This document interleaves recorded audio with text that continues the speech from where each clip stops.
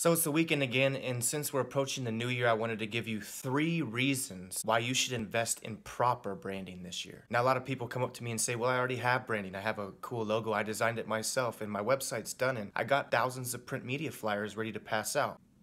Listen, branding isn't a thing or an action or something that you pass out. Branding is the who, what, why, how of your business. If you're able to tap into that this year, then I can guarantee improved results. Number 1, branding gives you lower turnover internally. A lot of people overlook this aspect, but when you have a brand identity and a culture that you've established within your company, people want to be a part of that. People are drawn to that, and they want to know what their role is in that. When there's a purpose and promise behind your business that makes sense, it's easier for people to buy in and accept the standards you set for your business. Number 2, which is actually really crucial to your growth, is recruitment. How are you attracting talent? For the same reasoning as retention. And lastly, it builds esteem for support. It opens the door for partner relationships, sponsors, guest blog posts, affiliate marketing campaigns. The media wants to know what's going on. Newsrooms come in and ask you questions. The public genuinely appreciates what you're doing. That is what branding is. Branding isn't a thing. Branding isn't something that you pass out. Branding is the promise that you make to your customers on a consistent basis. When you're able to harness who you are, what you do, why you do it, and how you're doing it better, it's easier to drive loyalty. And guess what? You don't have to market to loyal customers as much, so you're actually driving down costs. Be purposeful in everything you do,